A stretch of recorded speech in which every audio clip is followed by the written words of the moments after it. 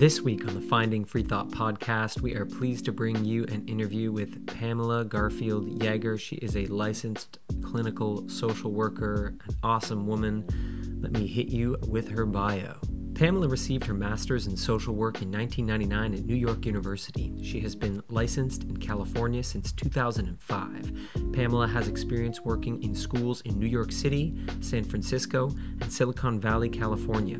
She has been a clinical supervisor for over 10 years, overseeing therapists working in school-based programs and in mental health settings. She has worked in residential and outpatient programs for adults and teens who are severely mentally ill. After losing her job at Sutter Health in 2021 due to vaccine mandates, Pamela has been building a curriculum to guide parents through the mental health system.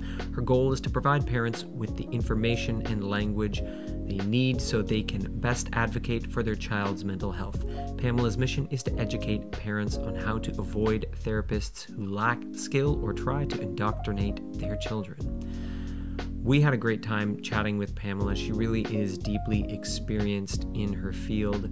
She understands what is going on, firstly, with the damage the wildly illegal and immoral COVID response did to children. And she has lots of work in that area, but also guiding parents through the labyrinth that is the gender craze right now and really supporting them. She has a great website full of resources. It is thetruthfultherapist.org. She just recently launched a whole bunch of things there. She's got a parent's guide to mental health. She has a course that you can do. She was recently featured in Disconnected. You can check out the trailer on her website. There's lots of feedback from clients. She has a community of her own you can join. I know she just launched a Substack.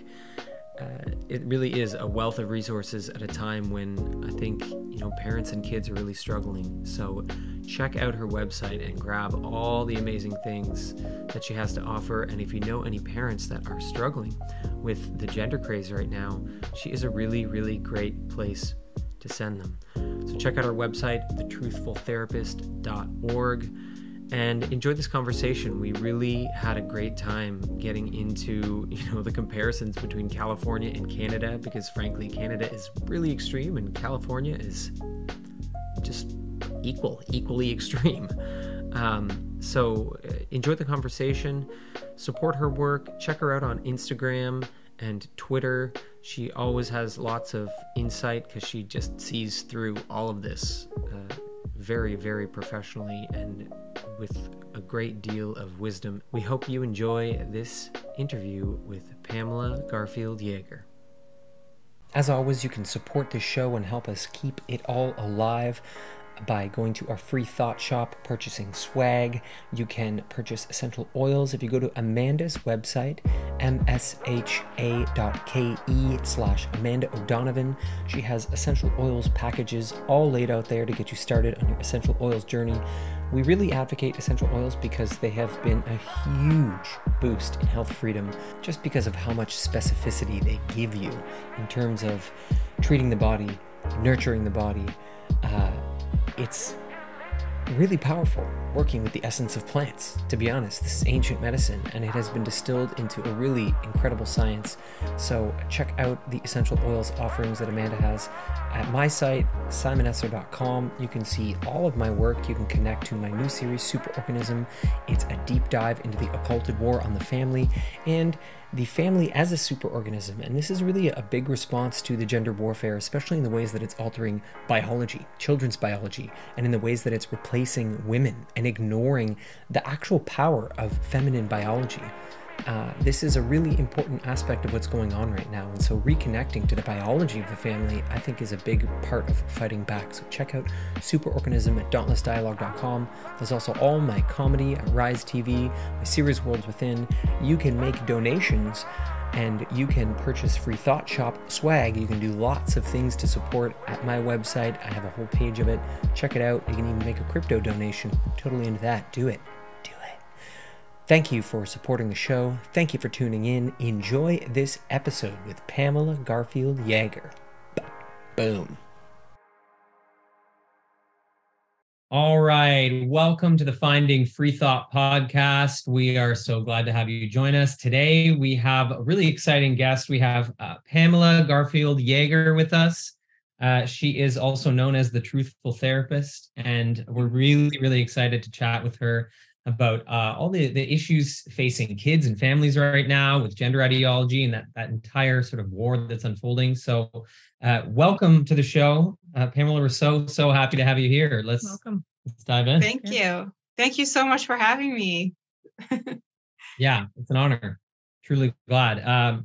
So we're here in Canada, sort of facing, I would say, some of the more extreme laws and changes that have occurred. But you're currently in California, and you guys are trailing right behind all the Canadian laws and changes. What have been some of the more recent changes that have unfolded there? If we could just start with that.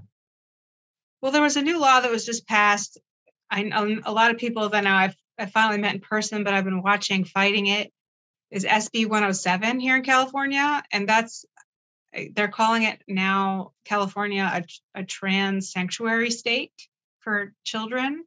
I should look up exactly what age it is, but I know it includes minors, where kids from out of state, from the United States, can come to California to get basically gender medicine without parental consent. And they'll become a ward of California state now, which those of us are awake to it, not only recognize that this is a problem for those kids that might have regret or make mistakes in making decisions at such a young age, but we're also seeing this as a child trafficking freeway for some kids who are going to come here without their families or support. So they're much more vulnerable for those sorts of things. So scary stuff here in California. So that one is pretty bad. Oh yeah, the trafficking issue. I hadn't actually thought about that yet. And I'm sure that the child traffickers are just drooling over that law. Yeah. Because it opens things right up for them. It is. And honestly, I don't want to speak too much.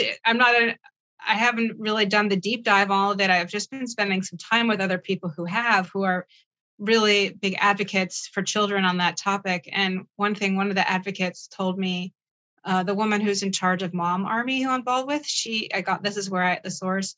She told me that trans kids apparently are more profitable, that they can trade more money for the trans children than children who are not trans. So I haven't read that myself, so I can't say that for a fact, but that's what I've heard. And I do believe it. Yeah. Okay, so then let's take it back here. Anyway, it's dark. Yeah, I mean, I think this whole subject is really going to get into a lot of darkness. It just it has to be confronted. But I'm curious, because have you always been in California practicing, or did you end up there? Like, has your practice always resided there? I've been living in California since 2003. And so I've been here a while. But before that, I was living in New York City and practicing there. I got my master's and my original training in New York City at New York University. So I was working there in inner cities in Manhattan, in the Bronx and Brooklyn, doing that sort of work, more social work kind of work. I was doing home visits and helping kids in inner city schools, that sort of thing. And I was working with a nonprofit community-based organization with low-income families who had, that this was the late 90s, early 2000s. It was focused on HIV and AIDS and just terminal illness. And now I think they're doing more foster care work. So I was working in an agency like that in New York. And then I moved here to California in 2003. I was actually a bartender for a short time to take a break. And then I got back into it, working with foster youth, working in group homes. It was how I got back into it here in California in around 2005, and got my license here in California in 2005, and been working ever since in different settings here in California. Okay, and you seem to be, part of a relatively, I mean, maybe I'm wrong about this, but a small group of therapists speaking out. You'd think there'd be more. So I'm really curious, have you had any colleagues reach out quietly in support? Have you had a lot of pushback from professionals in the field? Like, what has been your experience as a professional who's put yourself out there on this topic? So I'm in a unique situation. I think the reason that my eyes maybe were open more and why it was easier for me to speak out is because I actually went on disability at the end of 2016, and I actually got cut out of my profession, not for any reason of my own, but because of medical reasons. I had to leave. So I kind of got cut off from a lot of my colleagues for that reason. And I was really bedridden, honestly, for a few years, and not really involved in any of these culture wars or anything public. I wasn't really following the news. I was lucky I could go out on walks with my dogs and just get to the doctor. And I was just sort of existing day by day. So I lose a lot of connections just because of that. I worked briefly during that time as a clinical supervisor, and I'm still in touch with a few people there. And I'm in touch with 3 people who are secretly agreeing with me, but are on the quiet front on this topic.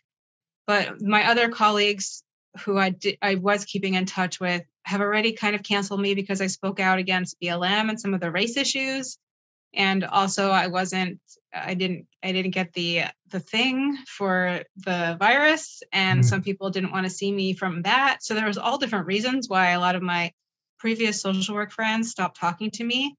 The gender thing came actually after that. And so I don't even know what they think, if they're watching me do this or not. I don't know. I haven't been in touch with a lot of people. I've honestly been canceled by so many people in my life for all these different reasons that the powers that be have done to divide us, which is really sad. So I think it's easier for me to speak out because I have this situation where I already lost so much because of my physical thing. So I think that's why it's easier for me to speak out. But I think some are just believe in it, or they're not thinking about it. I think a lot just aren't thinking about it.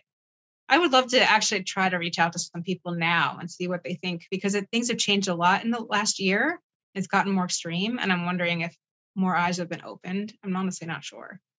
Yeah, it's kind of the sad, it's like sad, but also beneficial that the extremism, it's very harmful, but it's what tends to wake more people up.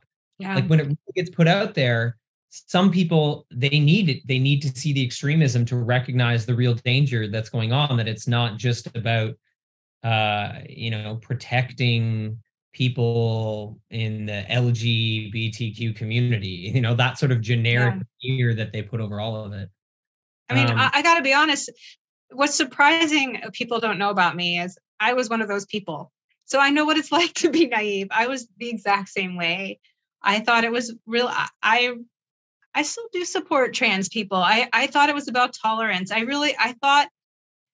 thought these rainbows were nice. I didn't think they were so bad. I didn't see the dark side of it. I was pretty naive. The last time I was really working with kids, it was the end of 2015, and I was working in a high school in Palo Alto, and we were even running a group for kids for LGBT, and I was the supervisor. I was just overseeing it, and I didn't see any problems with it at the time. I thought it was nice. I thought it was good. I thought it was helping kids figure out who they are. That's how I saw it.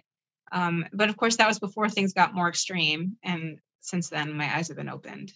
So it's been a shock to me too, honestly. I've always aligned with that stuff before. I'm a social worker.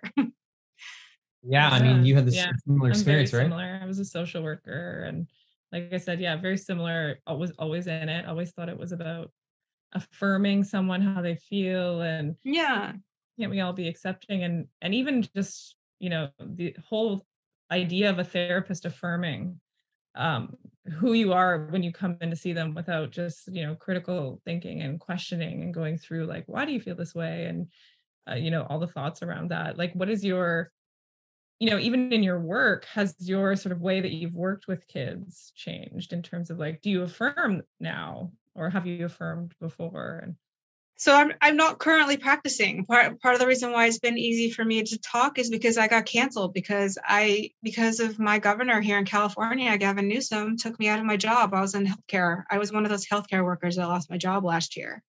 So that's what happened. So I basically said, all right, you've just emboldened me to speak out because I no longer have something, I have less to lose. So my role I've taken on is more of education. I've wanted to educate parents on what's going on and how some of this stuff looks good, but can be harmful, and how to find therapists that are not going to affirm. Yeah, so that was a question also. Like, I know here in Canada, similarly, it's if your kid really feels like they want this, there's nothing that the parent can do at a certain point. Where the teachers and the schools and the legal system can somehow have more control than the parents, and the parents know what is occurring. So what can parents do, like, to find a therapist that may not affirm? Because a lot of these kids too might have just other mental health issues. They usually do. Right. So if you're like, my kid has this issue, are they going to go into a therapist and then come out with a gender issue? Like, so oftentimes now, yes, unfortunately, that's happening. So there are some networks. Maybe after I'll give you some of the links so you can tag them to the show. I have them on my website and on my Instagram. There's several different organizations that have lists of therapists that will not affirm. Some of them are out publicly. Some of them are more kind of an underground network of therapists. So there's a group of parents. They're called Parents of ROGD Kids, I think is the name of the website. But I'll send it out later. They all have a list of underground therapists that they work with that won't do the affirming thing. So that's what that stuff came out, or while I was out, or I was building right when I was coming back from my disability, and that was part of my wake up. This whole affirming thing, because I thought, it's nice to help a child figure out who they are and to help them find acceptance, but not just affirm everything they say, no matter what. That's when it went too far for me. So I was like, what? Therapy is about exploring things and figuring things out, and their children and even adults. I mean, if you're in therapy, it means you haven't figured it out yet. We're here to figure it out together.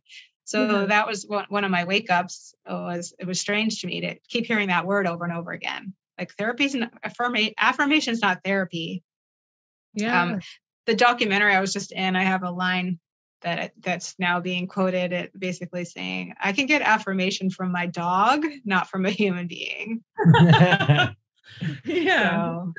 Oh, and tell us a little more about that, because I haven't seen the doc yet, but it just got released, right? Yeah, it got released on October 8th. And what's it called again? It's called Disconnected with a Y, kind of a play on the words, just disconnected and dysphoria. Mm-hmm. And it's a really interesting documentary. And honestly, even I'm in it, but I learned a lot from it because I'm obviously not the only one talking in it. And it opened my eyes to a lot of more philosophical issues. These are things, honestly, before, like I was just saying earlier, was naive to, about just all the philosophical issues about separating your body from your mind, and how society is doing that more and more with social media, and I guess Meta is coming out, and they talk about robotics and how you can just kind of put your soul into another thing, and this whole you're transhumanism. Yeah, that stuff. I never got that deep with it. I was just kind of like, this isn't therapy, and I don't understand what's going on. So it goes deep. It does bring in some faith, which I think some people will really connect with. Other people might not. So it depends on your orientation. So it does bring up some of that, but it has some great points. There's a plastic surgeon in there. He's so blunt and upfront about how this is all ridiculous and how he can't believe that his colleagues are embracing this. But he says, yeah, of course it benefits their cash register, so it doesn't benefit their patient. So he says that quite bluntly. And there's a detransitioner in it. Her story is really inspiring. Her name is Daisy. And I got to meet her last weekend because we had a premiere, and she's wonderful in the film. And you see footage of her from when she was young, when she did her own YouTube and talked about her transition. And probably young people were watching her thinking this is wonderful. And then a few years later, she talks about, well, here's the deal. I'm detransitioning. It's really shocking the way it's put together. But it has a really hopeful ending, which I don't want to give away, but it made me cry. So I think it's really well done. That's great. Yeah, I definitely would like to see it. And I think that the transhumanism element of all of this is something that's really interested in me, because there is this increasing disassociation between, who we are and our body. And this is something I think is being driven into kids over and over again. Yeah. And so disconcerting, because it's already difficult enough just to develop an identity. Like, we all struggle. It takes all of us decades to really figure out who we are, right? It's a really tricky thing. And when I first found your work, it was actually a clip where you were talking about giving the power to children to basically call everyone transphobes and what that, right? And I mean, we can see that everywhere, right? This is something that's also happening with like BLM and all that, right? And teaching like young Black kids that they can call any adult racist, at the drop of a hat with all these. It's the same thing, right? So it is. It's all connected, I think. Yeah, absolutely. I think there is an ideological sort of warfare operation that is united. It seems pretty obvious to me. But I'm curious, like, if we could go deeper into that, like this idea of giving children the power to undermine adults in that way. Like, what have you seen in regards to that? And like, what can parents and what can adults do to sort of work with that issue that's now getting greater the more these kids are indoctrinated? Yeah, so I think there's this cultural shift that's happening that came under my nose. I think it's been happening for years and years, I guess, since the 60s and 70s, quite frankly, but I wasn't aware of it, where kids are getting more and more of what they want, right? Adults are saying, we want you to be happy. We want you to feel good. We want you to feel good about yourself at every moment, at every time. And sometimes that's okay, but I think it's coming at a cost. And now it's getting to this, I think it's crossed over this line. Maybe for some, it's crossed over a long time ago. It depends on who you are and what your cultural background is. But to me, it's crossed over this line to this extreme level where now kids can say and do whatever they want and adults kind of bow to them. And instead of that helping the kids and making them feel better, I've noticed that the kids actually feel more anxious. They're floundering more. They need adults to kind of have a container for them, to set boundaries for them, to say no at times when it's something that's not good for them or something not good in general. And that's not happening. So the kids are flailing. They're all over the place and they're more anxious. And I think it's creating more mental health issues, actually. Mm-hmm. So it feels good in the short term. It's like the short term gain. You're like, oh, here's some sugar. You'll feel good and you'll be happy. And then in the long term, the kids have a stomach ache, metaphorically. That's kind of how I see it. Where did they go in the end? Like to social media, to their teacher, to, I don't know, to peer support? Like, where are they going for that container now? Yeah, they're not getting it. I mean, that's part of the problem. And I think that's why we're seeing such huge rises in anxiety. I mean, there's honestly so many different elements to that, but that's just one of them. Yeah. So when I was working last year at the hospital, it was an outpatient program.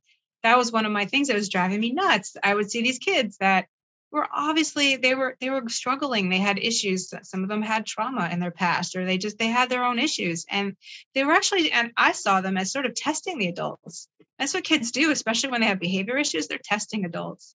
And I saw this happen. And instead of the adults kind of saying like, well, let's talk about what's really going on for you. And this looks like you're really hurting, or whatever the thing is, they would just say, oh, I'm not a transphobe. I'll make sure I can do the right pronoun. And they don't address what's really going on. And I would see the kids suffer more. That was hard for me to watch. I remember coming home and just sort of bitching at my husband about it. Like, what the hell is going on? What happened to my profession? Wow. So. Yeah, it's interesting, actually. I think a lot of this was crystallized. I don't know if you saw this, but there was a recent video leaked from, it was a WPATH meeting.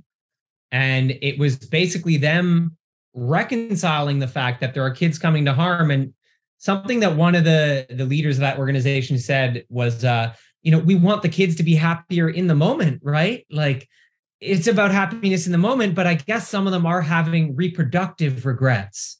And really trying to whoopsies, can never have children or can never breastfeed or whatever that ends up being for that child.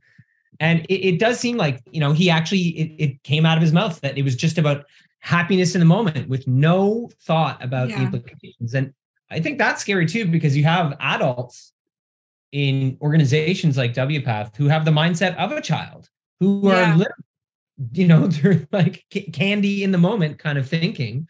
Mm-hmm. Do you feel that there was like a purposeful infiltration of your field? Or is this more just like a slow moving ideological movement? I mean, how has it happened that so many well-educated professionals, many of whom are parents themselves, have submitted to this. Yeah. I'm so curious as to how that occurred in such a large scale. I mean, I haven't done a research paper on it, but I have theories. I think it's coming from top down. So there's a lot of censoring, for one. I think when this was happening several years ago, if you read like Abigail Shar's book, she talks about people who were canceled years ago who were speaking out on it in academia and other settings and other therapists, and they were just canceled in silence so that this narrative prevailed. And then I think there's a groupthink that started to happen among people. But I think it's being run by the activists. I think there's a lot of money behind this stuff. I'm a social worker, so NASW, I believe, is pretty captured financially and ideologically by the activists. So it's coming from them. I think there are other people that agree with me, but have been silenced or weeded out. I mean, I just got weeded out for not following a mandate. So now I'm not there talking to them to be able to change minds or, have a real connection with them. So there's this weeding out process that's happened. And then also, I think that's just the temperament of counselors, social workers, teachers too, I think go in this category where my profession tends to attract a lot of people who are very nice and agreeable and want people to feel good. And I think that we do know better, but when this groupthink comes down on us, people aren't really thinking. So I think it's a bunch of things. Yeah, I think thinking freely about this issue is a big challenge for a lot of people, especially because you're right. Like the cancel culture has been going on for a long time. I recently found out that there's actually quite a history to people being canceled for speaking out against Lupron, like years ago. Oh, really? I didn't even know that. I just found this out today, that there have been patients suffering from Lupron issues and doctors trying to speak out against Lupron before this was all popularized. And so it seems like they have been working on this for quite a while. There was some other stuff I found. Do you know anything about precocious puberty and the way that this was framed? Yeah, I've heard that. That's sort of the argument. Yeah, yes. I mean, these are all new things I'm learning because I was just a regular teen therapist. I wasn't a specialist in all this stuff. But, now that I'm kind of in the conversation about it, I'm learning. But yeah, I guess they're using that they use these exceptions as ways to push their ideology, their agendas. So I think, they're using, I guess kids have this precocious puberty where they get puberty too early. So they use Lupron to suppress their puberty. And I don't know, I guess it helps some kids, but it's still, I know that drug is really ugly and it's given a lot of side effects, even for people that might not even be using it for gender confusion, right? So tell me what you know about it. I honestly don't know that much. I just know that they're using these exceptions to push these things. Well, this is another one where when you look into it, it seems like there was kind of a long-term plan unfolding because I don't know if you know Corey's Digs, but it's a researcher. It's a pretty thorough series. It's like a 7-part article series. And basically he brings up how precocious puberty itself seems to be kind of a made up thing that. It is. Well, in that See, I don't even know. The worst thing that could happen to some of these kids they're claiming who have precocious puberty was like they could be short, or they might go puberty so early that there's some social ostracization because their peers aren't going through it yet. And those are the two main things they're saying to parents, being like, now, if your child goes through this, it could be short and their friends could make fun of them. So we should put them on Lupron. And that's a lot of the precocious puberty diagnoses that were going on. And so it seems to me, especially from the detailed research in this series, I can link that to the episode as well, that there was a long-term understanding of how to get these puberty blockers just into the medical industry in the first place to get them normalized. And now, I mean, because you look at I'm pretty sure that it's not approved by the FDA yet for gender dysphoria.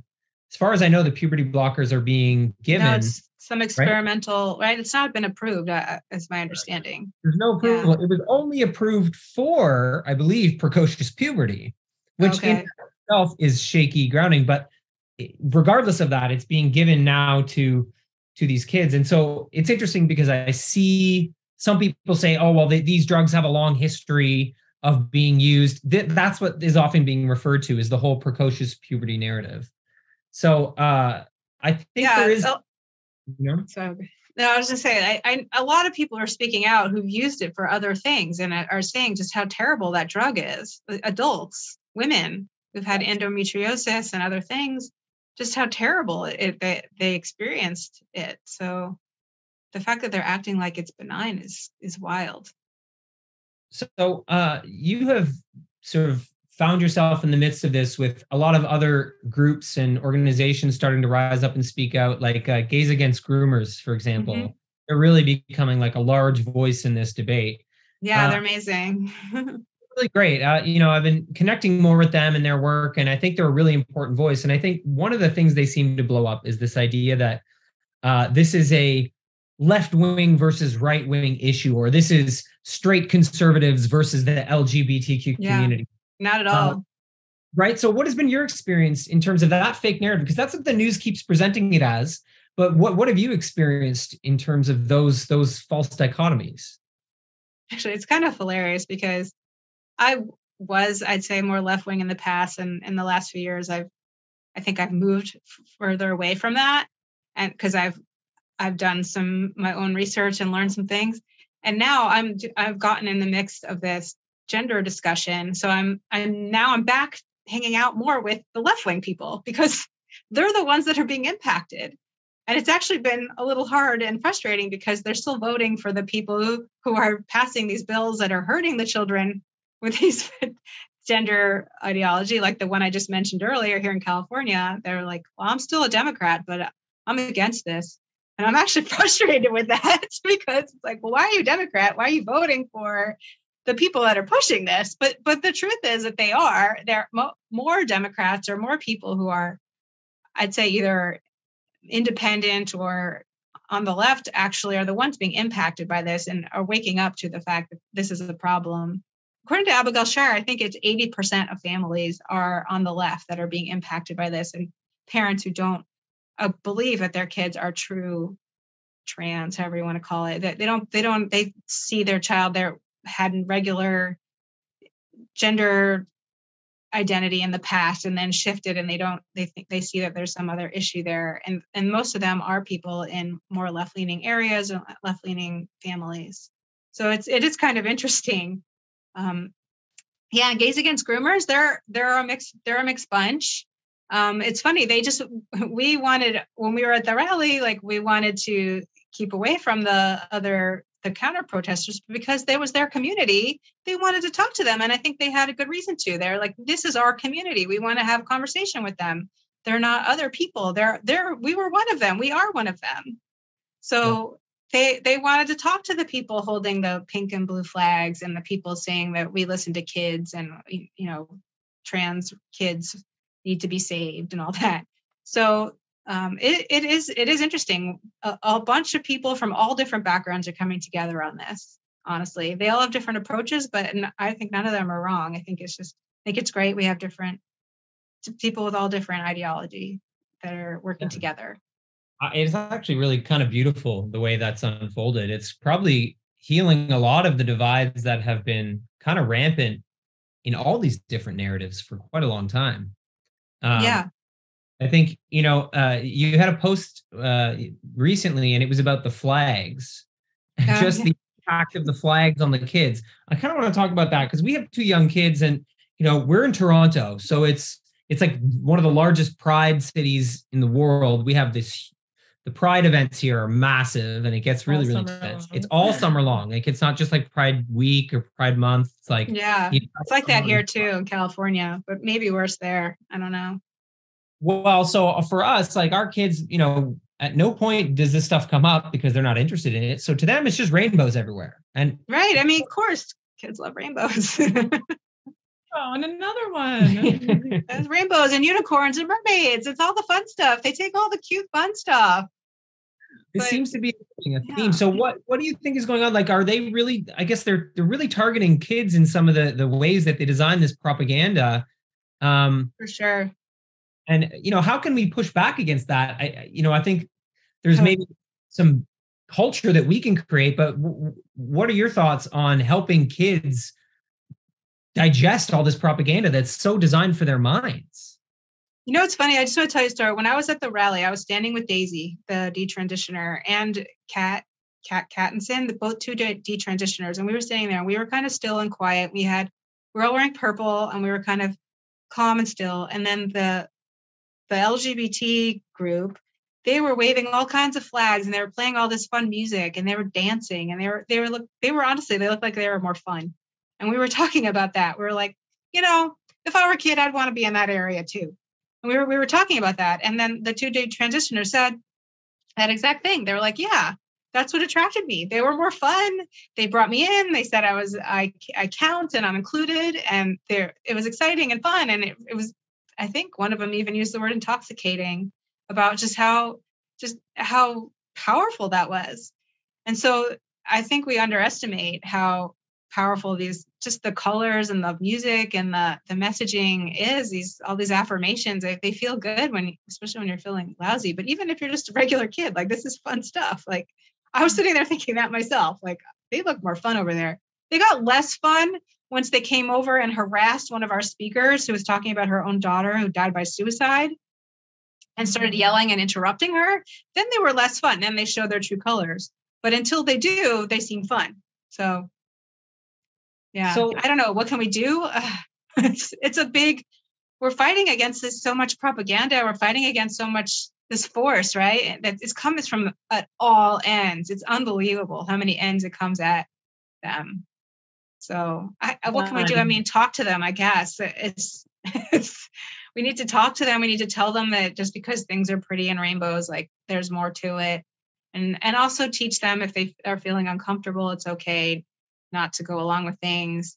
If they're being told to do pronouns and they feel weird about it, they don't have to do it. You don't have to do things just to be nice. Kids want to be nice. I mean, how many t-shirts out there that say be nice, to be kind, right? So that's what kids want to do. Every kid wants to be nice. So I guess finding that balance of figuring out when are the times where it's okay not to do things just to be nice. So there's a lot of pushback against the detransitioners, which I mean, I'm sort of shocked, but not shocked because of how extreme all this has been. But there seems to be, these coordinated attacks on, like, I know Chloe Cole has dealt with a lot of pushback. There's been like hit pieces written on her. So, and you said you got to actually connect with some of them.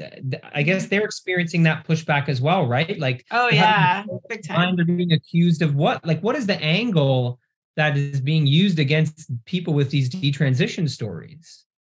Well, basically, when they come, I mean, we know what the underlying thing is, that they're telling the truth and people don't like it. But from their angle, you're hurting people who would be trans that need this, what they believe is life-saving care. So it's similar to I don't want to get you kicked off, The Thing, because when a person who was injured by The Thing would talk about it, they would say, no, don't talk about it because you're discourage people who need it, because most people will benefit from this thing. You're the exception, despite the fact that the left likes to say they care about minorities. When there's a minority that goes against their collective narrative, they don't like that minority anymore. So, right? Think about that. Mm-hmm. So I think, their view is, one, they're breaking someone's worldview, and it's painful and hard, and so they'll this kind of spew venom at that. And then I think the earnest way of looking at it is we really need the people who will be, their lives will be saved by this, to not be discouraged.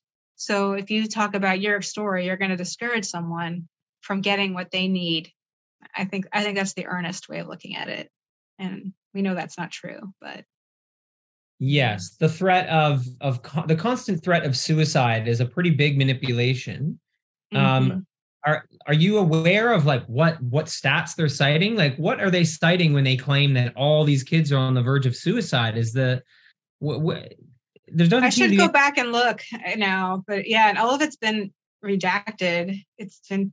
None of it makes sense. I actually talked to this one parent who said she had an 8-year-old child who identified as trans, and she brought this child to the gender clinic, and they did that exact thing. If you don't affirm your child, and they did affirm the child actually, but they were still saying, if you don't affirm your child will go kill themselves.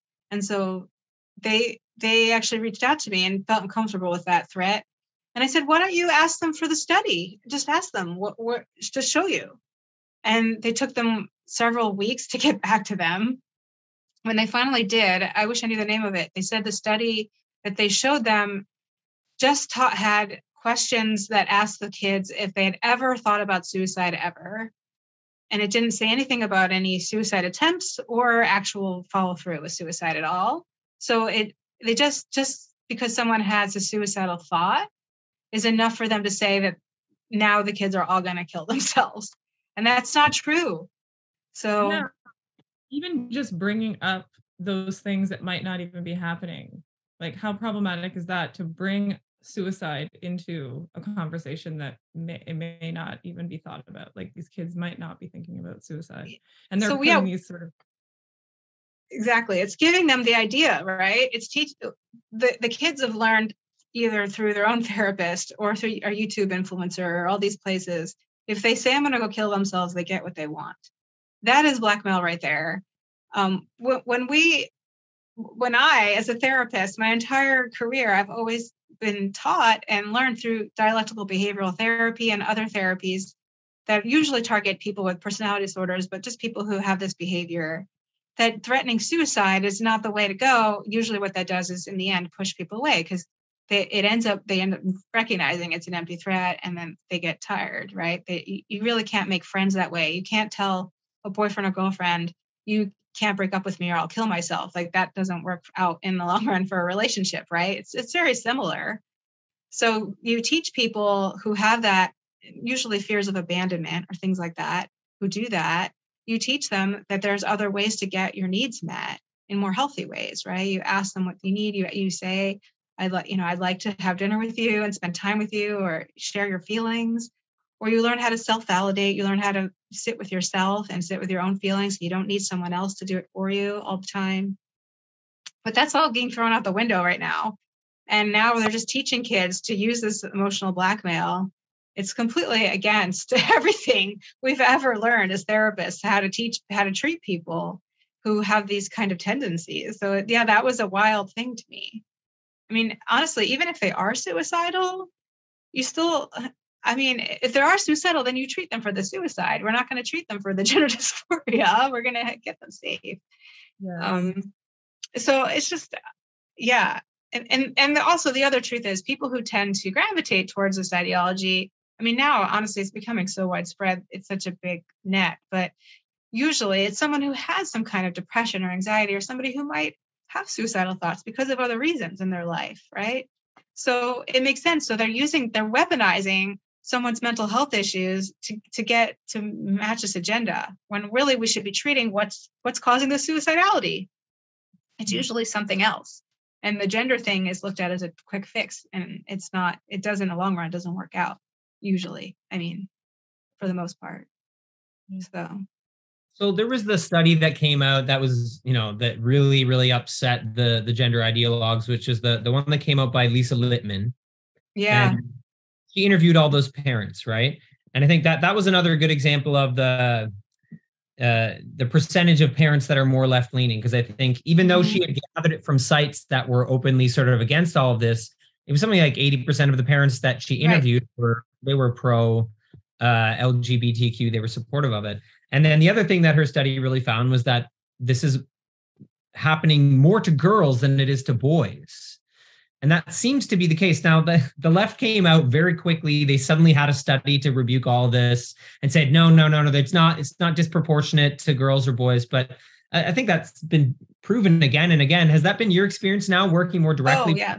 Right. It's more girls for sure. Well, I mean, when I know it's happening to boys too, but it just so happened at the program I was at, it was only girls, and they were all non-binary at the time. So at the stage I was meeting them at, they were acting, or they were saying they were non-binary. They were all girls. There was not one boy.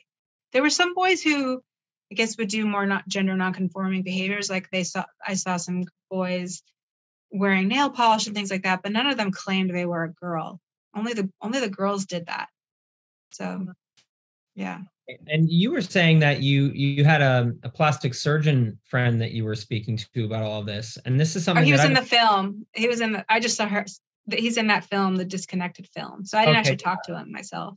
He's got some great interviews and quotes in that film, Disconnected. I highly recommend it just for him. He's an awesome. He's so blunt. I really love the way he speaks. He's like, what, is there something in the water? Did an asteroid come down and blow up the earth and change everybody's brain chemistry? Why aren't anybody asking any questions? That's how he puts it. It's amazing. I like his temperament. Well, it's a big relief to hear that someone from that industry is speaking out, because in my research, we were already doing this to girls before the gender ideology. You know, labiaplasty and breast augmentation was spiking in teenage girls. This was already on the rise. And so, you know, it seems like there was something about our culture that was already ushering young girls in this direction of, if you don't like your body, cut it up. Yeah. You know? I mean, it's been for years. There's this Netflix show, something about the 90s, like the dark side of the 90s. And there's one that talks about what Baywatch and how that influenced all these girls to get breast implants in the 90s, right? So everybody wanted to be like Pamela Anderson. And I mean, now it's kind of gone the opposite, but it's the same idea, right? It's been going on for years and years where people just don't feel comfortable in their bodies. And I think the more social media, I mean, we used to blame the magazines and the movies and the movie stars.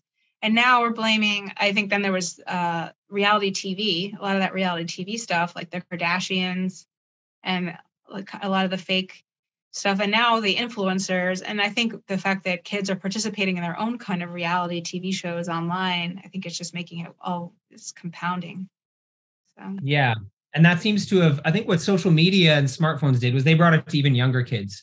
You know, with Baywatch and all that stuff, it was teenage girls, but now you have preteens and kids in middle school who are being impacted by this. You said you were working with teenagers, right? I was, yeah. I was working with both adults and teens. So just, you know, not one transgender adult. And there were 3 times the amount of adults because we had a substance abuse program. There were 3 different programs for adults, and there was only 1 for teens. So I saw a third of the teens ratio wise, but there were 3 out of 10 kids were transgender, but not 1 adult. And that wasn't a thing with the adults at all. They were concerned about their issues, their mental health issues, and what was going on for them, where the kids were kind of obsessed with pronouns and other things and social justice issues. So, yeah. So I was working with both, but I'm talking more about the teens because that's what was shocking me. Yeah. So, you know, there are some people I've encountered this online, you know, people who are still supportive of this, who have not really been exposed to some of the darker truths, who just say that, you know, a lot of these kids are just coming out now because it's safe. We made the conditions, right? And they were there all along suffering, and they're finally free. So, you know, what do you have to say to that sort of argument that, you know, I see echoed all the time still, and it takes some time to pull people out of that notion? Yeah, I mean, I've been working with kids for so many years, and I've been working in very safe and open environments for many years. I was working in Palo Alto, California in 2015. There was 1 child who was transgender in the entire school. Wow. And a lot of those kids told us their secrets, and it was very left-leaning and open at the time.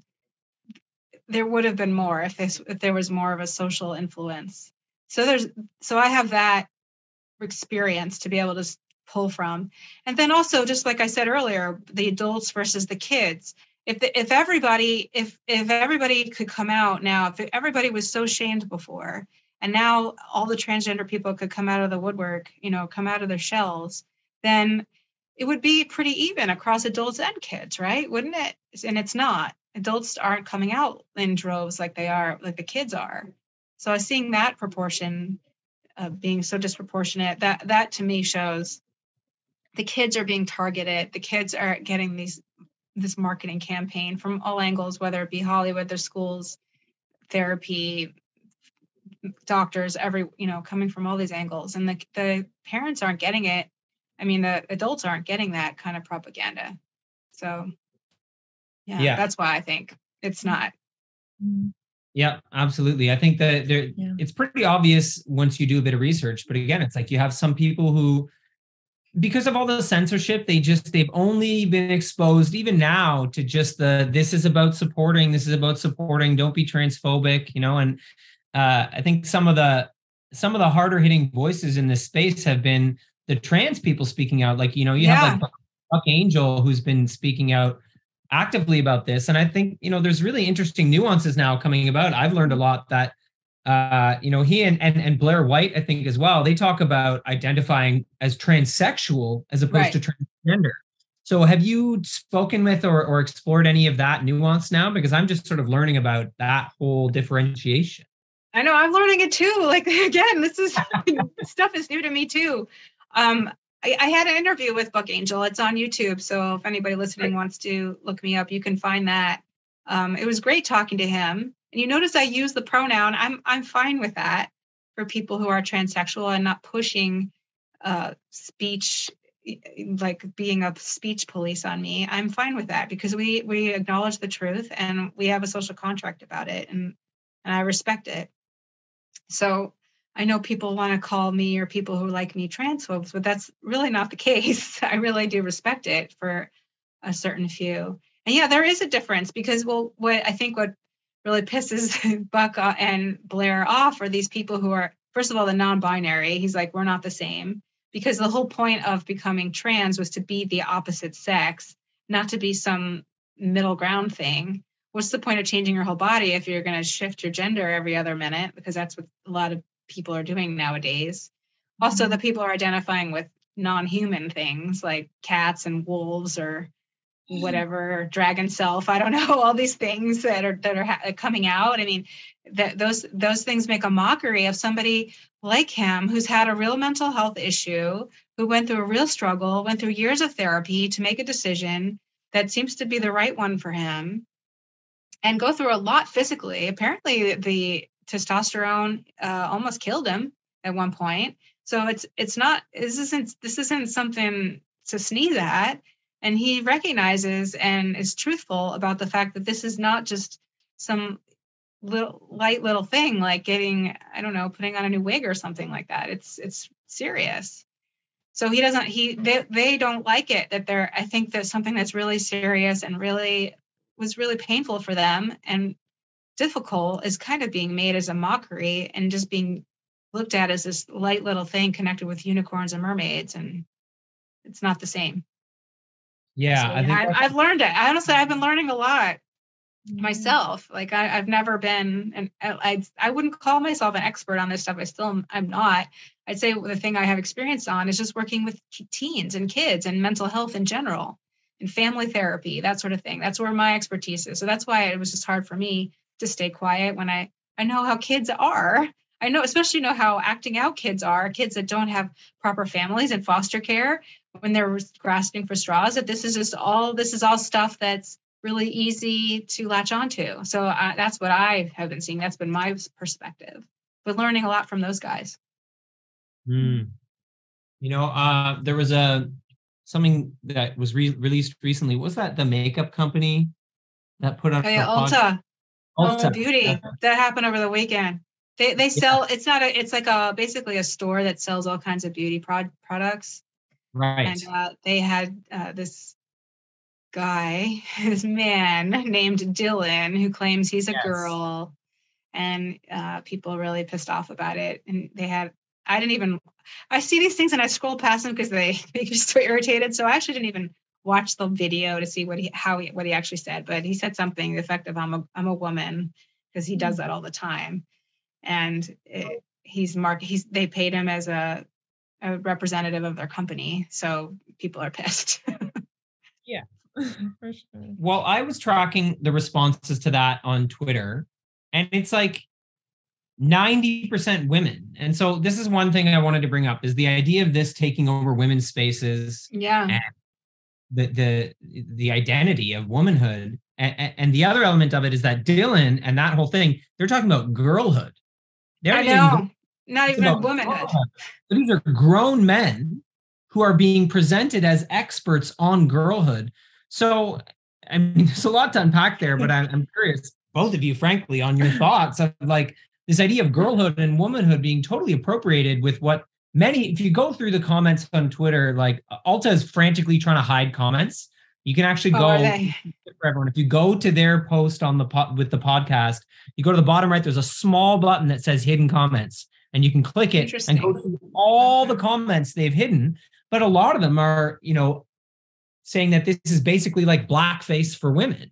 So, but it's like, I don't know. What are your thoughts on this, on the appropriation of womanhood and what that means for, feminism and the progress of women over decades? Like, what are your thoughts and feelings on it? You want to answer first, since I've been doing a lot of talking? I have no idea. I mean, to me right away, I'm just like, isn't this a fetish? Like, if there's a man, like he thinks he's a young girl, or he's trying to talk to young girls. I don't even understand. He's just acting. I think he's playing a role. Like that. It does come across that way. I mean, again, I guess it's just the war on women and the family. And to me, I see it in a big scope. It's like, if you're constantly attacking women, like I grew up in the 90s, 2000s. So it was always like, the magazines. And it's like, well, don't look at that. Body acceptance, body acceptance, body acceptance. All of a sudden, even you might not be okay with your body. You might have to still cut it up, whether you feel like a woman or a man inside. And so to me, it just seems like it's beating down to attacking the family system, attacking women's reproductive, abilities. And Have you seen any of Dylan's stuff? You should check it out, just so you know. It's pretty over the top. It seemed, I thought for the longest time that Dylan was someone making fun of all of this. I thought you can't tell if it's real or if it's satire, right? Sometimes you can't even tell. It's so crazy. But my personal belief is, I think Dylan doesn't believe he's a woman. I think Dylan is getting very rich from doing this and getting a lot of attention from doing this. Likes attention, is a good actor, honestly. If you take away all of the anger and all the things you just said, which are very valid, it's kind of funny what he's doing at times, honestly. But it's not funny because it is infuriating at the same time. I don't like using that term blackface for women, only because, well, maybe I'd say Dylan or people like him who I think are playing a role, you could say it for him. But I don't like saying that for all trans men or trans women, whatever, because I think there are trans women who are not pulling this crap. So I still want to respect the very few trans women who are just trying to live and blend in and not trying to overtake women's spaces and not trying to do all that. So I don't fully like using that term. It's also just a way to just get everyone pissed off, I think. But I see what their point is, and he definitely is appropriating women. And if he was just living as a woman quietly, it wouldn't piss me off so much. But he's doing it, and he's making tons of money. He did the thing with Forbes magazine. He was on a float for Pride, and like for TikTok. He's making tons of money off of all these sponsors, and so it's getting lots of reinforcement. In terms of feminism, so since my little, I guess, red pill wake up, I've come to realize that I think feminism is not so hot all the time. I think in a way, feminism has fed some of this stuff, because feminism has taught girls that they could be just like boys and have sex like men, and families and babies are less important. And honestly, I fell into it a bit in my 20s, kind of living the Sex and the City kind of lifestyle in New York. And I think feminism kind of screwed me up a bit. And I think feminism has fed into some of this stuff. To basically now, I think it's gone so far, the sex positivity movement has made a lot of girls, and honestly porn, it's made a lot of girls want to opt out. Be like, I don't want to be a part of this. I don't want to be the woman that feminism is telling me I'm supposed to be, which is this, sex positive person who will do all these things, and like whatever, all these expectations of women have gotten pretty wild. And I think feminism honestly has played a role in that. So it's this weird dichotomy where on one hand, the feminists are rightfully so, very angry that women are being sort of replaced by men. But then also a lot of the feminist ideals have actually fed into this whole thing in the first place. So it's an interesting thing. So I don't like to put myself in the feminist category at all. I kind of like to opt out of it now. I thought I was a feminist my whole life, but I don't think I am anymore. So I know mom said to me the other day that she thinks she's been sensing some of the feminist brainwashing in herself, where it's like, I don't know if I want to have a kid because I might lose my career. I might lose, all the things that, you thought men had that you wanted, and sort of deconditioning from possibly being, all of the feminism sinking in and, making you career focused, making you focused on money and power and, oh, I don't want kids, they're a drain. Oh, I don't want to have a family, that'll slow me down. That kind of right. Yeah, and you can't have it all. That's the reality. And I think feminism sells this lie that you can. And so you just can't. Something's got to give. And I think I believe everybody can make their own choice. I don't think there's one right way to be a woman. But I do think that feminism has sold this lie that you don't need a kid or a family, when I think some women really do want that, but they lie to themselves that they don't. So, I mean, obviously I can't read people's minds. So it's going to be, everyone's different individually. But I do think that as a whole, feminism has sold this idea that women can go sleep around like men and it's no big deal. And I mean, birth control has really allowed so that you can go do whatever you want. And it's just, it's changed the landscape of things. And it's changed, I think, how women see themselves. And I think it's influenced girls to be scared of being a woman or being a girl, or scared of when their bodies start changing. What does this mean? What do I have to do? So. Chloe Cole talks about that a lot in her testimony, about how she didn't want to be this object of sexualization. She didn't want to be the sexual being that all the media was presenting, like the idea that feminism is Beyonce in a thong, on a stage, right? And that's right. Power, that's female power. And that she openly says that scared her away and made her feel like I must be a boy because I really don't want to be that. And I think that's really prominent for a lot of these young girls. Mm-hmm. And so it really brings up this idea of culture war, that it's about culture, about the culture being produced and the culture being consumed. And so, I feel like a lot of us, if we're not producing culture that responds to this, we need to at least be helping to curate it. For us, we're obviously pretty careful what media we allow our children to consume, but it is increasingly difficult. You have Muppet Babies and Blue's Clues and all these shows that are now everywhere. Yeah. It's all over the place, right? And so it has become really difficult. And I guess if I give any advice to parents, it's like, number one, if you can homeschool your kids, homeschool your kids. Oh my God, yes. Yeah, definitely. Yeah, I heard Chloe say something in one of her testimonies. She said, I wasn't trying to be a boy. I was running away from being a girl. Yeah. I think she might have said that. I don't know if she put it as we or I, but that was basically the message, that not comfortable being a girl because of the expectations. And she did disclose she has some sexual trauma in her history. So that also does have, I think that happens to a lot of girls if they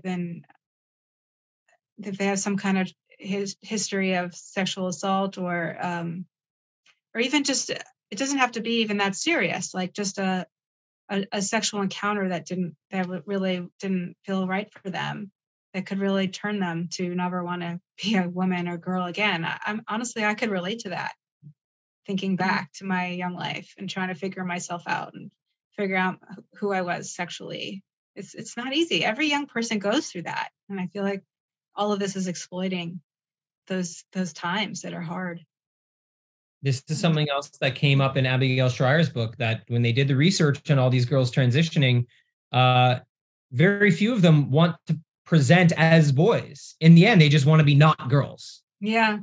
They don't end up like joining masculine groups and like going and working with tools and like getting into all these masculine things. They don't go that direction. They just get away from girlhood. And so it's not even transitioning into being a boy or being a man. It's something in between. It seems it leaves them in this sort of no man's land or no woman's land. They like to say, Daisy has a quote in that movie I'm in. She says, "I just thought I'd be this cute femboy." So that was her fantasy, that she would be this femboy. So she's not trying to be masculine. She was just trying to be something kind of cool and different and not herself. Yes. But about the boys, though, just to bring it up, I think the boys that do want are attracted to this. They're a little older, but I think for them, a lot of them talk about being afraid of the responsibility that comes with being a man or boy, where they have to be the head of a household or be the income provider. I think, and then also a lot of boys are told that their masculinity is toxic, right? So they're being told all that, those messages have an influence. And then the other big influence is, I think, critical race theory. So right now, if you are a white male, you are the most oppressor person. You're the most evil on the planet. So you tell a young boy, white boy especially, that he's a bad person just for existing, just for how he was born, that it makes sense that he might want to opt out of that because he doesn't want to be that bad person, because he's internalized those messages. And the schools and everywhere else, they're teaching them that. So I think it's coming from so many different angles. Yeah, that's a really good point, actually. Yeah, true. That's a really true overlap between the CRT and the gender ideology right there. Absolutely. You can see that. And I know that there's been a lot of Billboard Chris talks about this, about how he overwhelmingly sees the Black community speaking out against this and being really, really, really against transing children. And so it's like, again, you have the left like ignoring voices from communities they're normally like speaking up for all the time. And like the hypocrisy and the contradictions are just like rampant. And the mental gymnastics someone must have to do to stay in this space long term, I find it kind of startling. I don't even really understand how someone can pull that off, you know? I think a lot of them just don't think about it. So you and I, the three of us, we're all thinking about it. We're all looking into it. We're watching videos and we're putting our own thoughts. We're spending time thinking about it. They don't think about it. They're told a thing and then they just go along with it and they don't stop and think. And that's really what I've noticed. And their feelings take over. This is good and this is bad. And then they feel it. And so that's enough. And they don't stop and think logically. And if you're able to get to their logic mind, you can break through it pretty quickly. But it's hard to once they've gotten pushed into it. So that's what I think. That they're not thinking about it, because they're not. You're talking about mental gymnastics. I think they're doing mental sits. They're not doing anything mental. They're like just sitting around, just listening to what they're told. Right. They're just they're sort of spacing out, losing muscle mass. Okay, well, I have one more thing I wanted to bring up before we wrap up, and it really has to do with like where this is going on the legal front, because now you have Matt Walsh. He's going hard to get like laws put in place to stop, to put a hard stop to transitioning children. And so, I think there is a larger war that's about to explode on the legal front, at least in America. Right now in Canada, there's not enough pushback. Unfortunately, you guys. Rights code has been rewritten since 2016. It's really very far gone here. I hope that there's a turnaround. But so what are your thoughts on like the laws that need to change, and like where do you think things should go legally so that people who want to become trans adults are still supported in that, but that the kids are protected? Like, what do you feel needs to be put into place? Well, I think the biggest thing that's happening legally is that parental rights are really under assault overall. So here in California, there are several bills. I'm not sure what's been passed and what hasn't, but to take away medical consent for parents for their children. So a lot of medical procedures now can be consented by children. They're working on that hard here. I do know as a therapist, starting in 2011 here in California, that a 12-year-old can come to therapy without parental consent. That's been since 2011 here. So it's probably been a long-term plan for a long time. Of course, at that time, I thought, well, isn't that nice? Because I'm nice. And that's how we naive people think. but there also to note, there's another lawyer who has a firm specifically fighting trans laws. Her name is Candace Jackson. And so there are other fighters out there in the legal arena. And there's also a legal firm called the Gavel Project, and they're fighting some of these trans laws. They're fighting also some of the COVID restrictions and things that happened to kids last year with forced masking and whatnot. But there are several lawyers that are fighting this stuff. But yeah, I think it really has a lot to do with parental consent. Yeah. I think the more the laws they take away parental consent, where kids can go off and do what they want without the parents knowing or without the parents' consent, then that's going to make it harder and harder for kids because kids can't make their own decisions. And if the parents don't have any say, I think that's the scariest part of all of this. So. Yeah, it's true. The whole notion that children can consent is, I think, one of the biggest lies that's pushed here. And it's scary because it's really what pedophiles have been pushing this whole time, you know? Yep, there you go.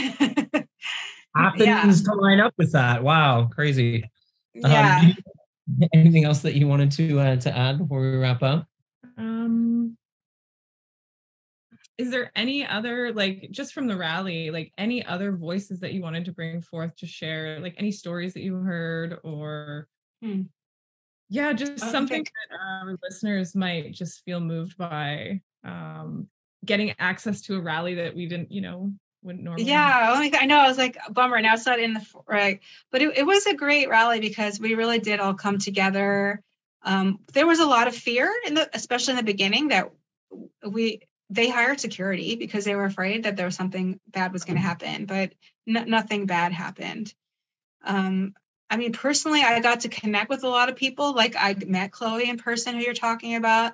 I met this woman named Abigail Martinez. She's that mom who, it's such a sad story where the California took her child away and her child ended up killing herself.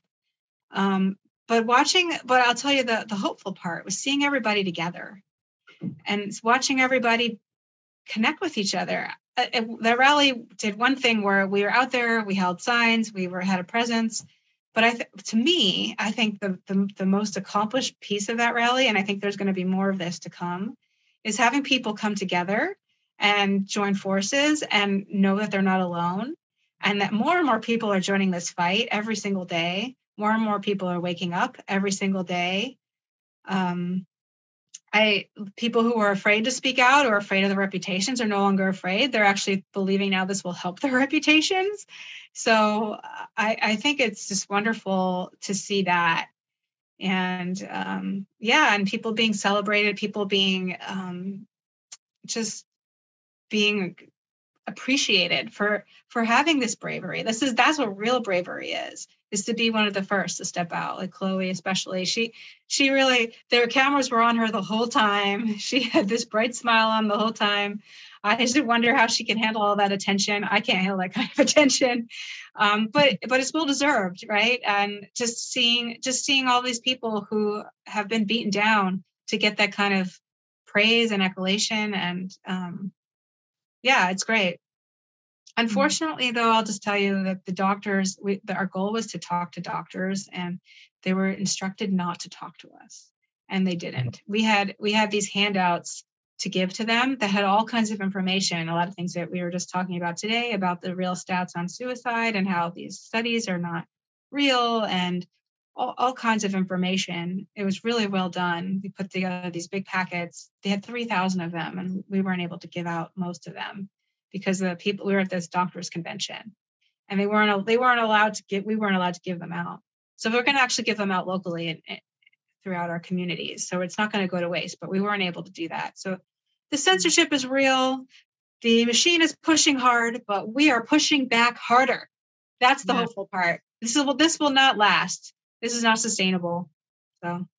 Well, and I think, what the work you're doing and Gays Against Groomers and like all these larger voices that are arising, I think it's a good message to people who might want to speak out, because now there is a community to welcome you, to support you, and to lift your voice up and to back you up from cancel culture. And, that's a really good thing. So I think people, there's a good message there that people can be less afraid of speaking out now because there's support, And the detransitioners have really formed their own community. There's been others around that they've been on their own. And I think now they're coming together a lot more. Chloe just started a new website. I think it's called Detransitioners United. And that's a really great resource for detransitioners. We know there's that big Reddit group, but I think there's more things forming, and I think they're going to be the cool kids. They are the cool kids to me, but I think they're going to be the cool kids to more people out there. So absolutely, I agree. They're totally heroic, and Chloe is a really inspiring human being. Her voice is just crystal clear. I really, really admire the way she speaks out. Great. Well, so how can people find you and support your work and help lift up everything that you're doing?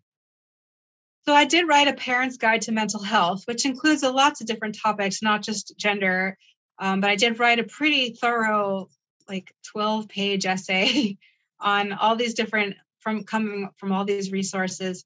And then a lot of my own thoughts as a clinician to give parents advice on how to talk to your child if they are kind of falling into this trap, I don't know, cult, whatever. If they're falling into these ideas and they don't believe that their child is truly, they don't believe it's genuine, and they see pretty obviously other things going on. So I give some actual questions and things you can do. So I put that on my website, which is the truthfultherapist.org.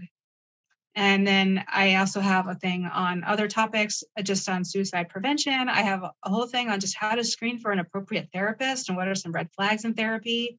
For example, if your therapist is inducing more anxiety in you and talking about climate change or talking about needing to mask when you're trying to work out your other issues, not a good therapist. Those are some obvious things, but I'm just basically bringing out all of my experience as a clinical supervisor in schools with teens and so on, and to pass on to parents. So that's on the website. And then I have my Instagram, which I think maybe how you found me, which is the.truthfultherapist.org. That's where I'm most active on social media.